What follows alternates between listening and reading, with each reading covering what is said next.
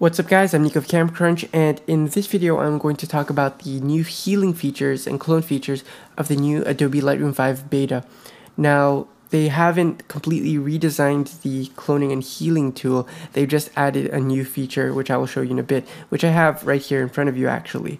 So let's look at that. So right here I have a picture of the bridge, and in the water there's like bits of trash, not really trash, but I don't know what to call it. It's like wood chips and stuff like that.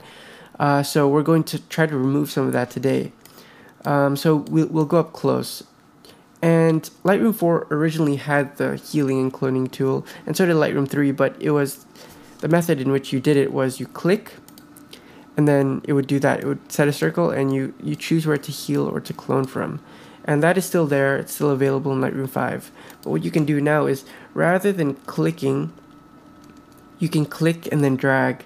So now it's an actual brush, and I'm just clicking and dragging with my mouse, and then it's going to choose an area where to heal from, and you can still adjust that area if you don't like the area that it's choosing from, but it's a lot more fluid, I guess, and you can be a lot more selective with the areas that you clone or heal from.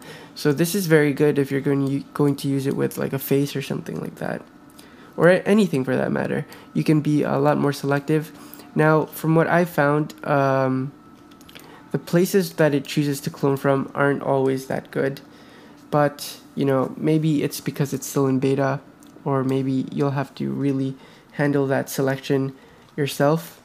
But you know, it's a really nice addition, and it's bringing us closer to having Lightroom as a complete tool for photographers, where you don't really need to move back to Photoshop. And Lightroom 5 hasn't made it that completely yet, but you know, we're getting there. We're getting some nice tools that really makes Lightroom a complete software for photographers. So that's it, guys. So now again, instead of just being able to click, you can now click and drag.